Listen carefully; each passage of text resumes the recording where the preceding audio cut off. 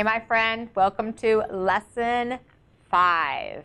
So Lesson 5, this one, part of it depends on your beliefs and your background, the way you were raised.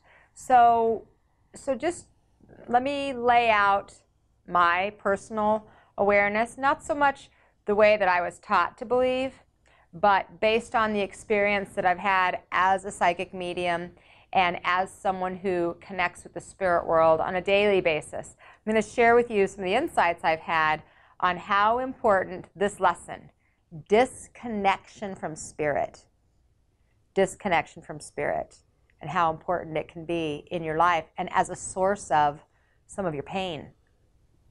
And how when we connect with spirit, when we open that door, when we invite spirit in, it moves us towards healing. And isn't that our goal? That's why you're here, right? To get out of the pain and into the healing. So disconnection from spirit.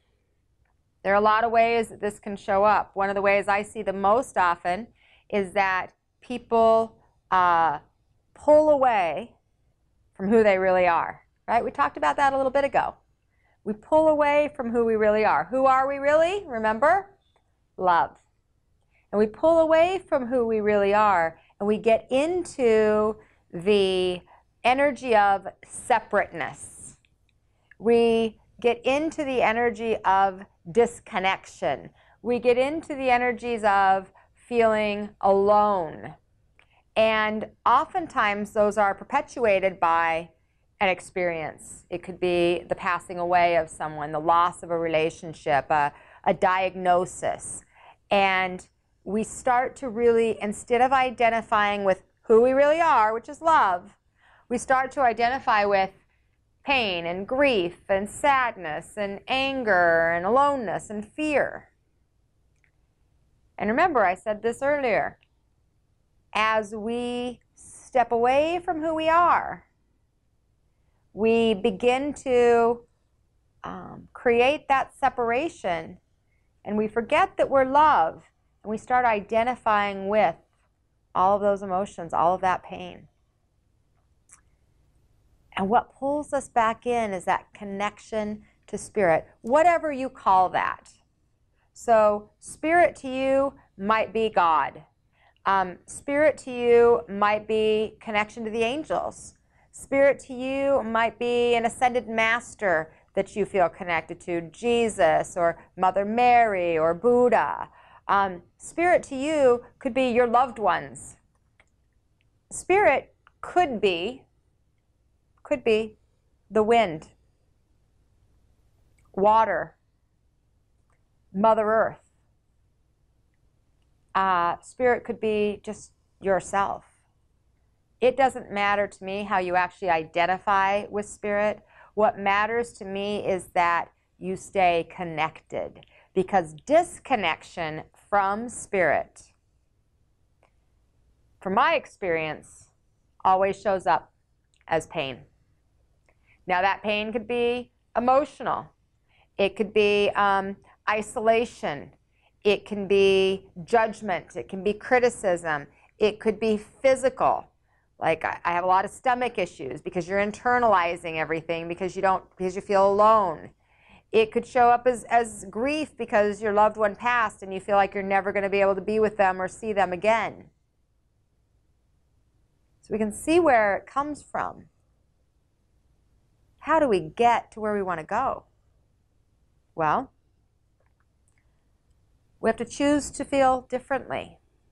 When we feel alone, we have to step into something different. We've got to invite spirit into our life. But before you even invite your angels, your guides, your loved ones into your life, you got to be willing to recognize that you're creating disconnection through your fear, your anger, your sadness, your grief, or your loss. Now, I know that's a lot of responsibility, right? Because it feels like, well, of course I'm sad. Of course I'm angry my husband left. Of course. And that can be true. And you may have absolutely every right to feel that way. And how long do you want to stay in it? And how is it serving you? How is it serving you to cut yourself off from who you really are, which is love? How is that serving you? Well, maybe it's serving you because you get to be right. You get to prove to yourself that, see, I am alone. See, nobody does care. See, it doesn't really matter how I feel or what I think.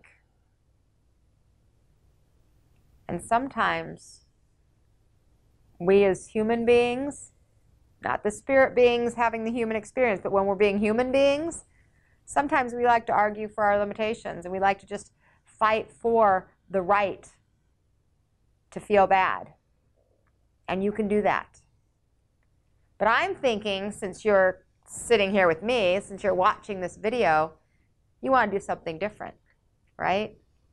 And you want to be connected to that energy of spirit, that energy of, we'll just call it love. And if you want to be connected to that energy of love, I'm just going to ask you to close your eyes and take a breath.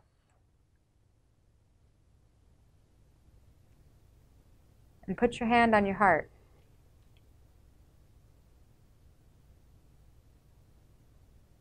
And just repeat to yourself, I am love. Let's do it 3 times. I am love.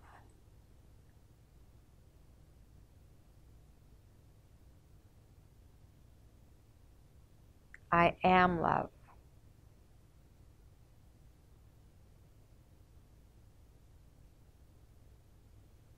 Sometimes, my friends, we just need to remind ourselves of who we are. And when you remind yourself of who you are, that connection lights right back up.